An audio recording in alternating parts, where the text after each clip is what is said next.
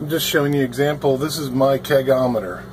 Basically I have a quarter barrel of beer and it's sitting on an electronic scale. Well, it's more, this is just a pressure transducer between both plates. It's part of a commercial grade scale, and I'll show you the rest of how this intertwines with my Kegometer. And then here, this is the display I use for my Kegometer. You can see inside here it's got, this is a digital readout. You can set it up to do percentage of keg, number of beers, whether it's 12 or 16 ounces. And then I've got this field pack which applies power to the transducer on the scale with an exciter voltage and puts to the readout. So like I said, this is very versatile. It can be set up to read whatever you want. I'll turn this on. And it's fairly accurate. It's actually within 0.2 on the readout of a full keg of beer. So it's far better than a lot of the other products on the market. This is all commercial grade stuff. That's why. And I'm going to show you an example in a second here. The 27% mine set up for 100% scale. So if I had a full keg of beer that was completely full, the readout would read 100.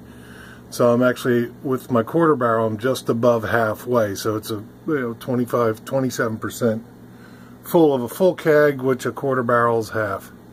So I'm going to show you in a second here how the readout goes. Okay, now I got a lot of things blocked out on my Beermeister because there's no paid advertising. You can see I'm at 27.2, and I have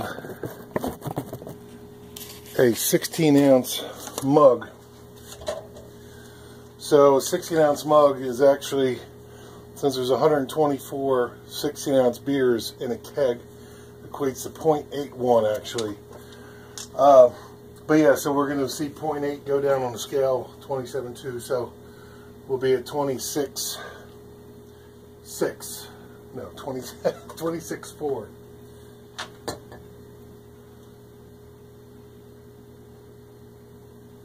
There might be a little room with a little head on it.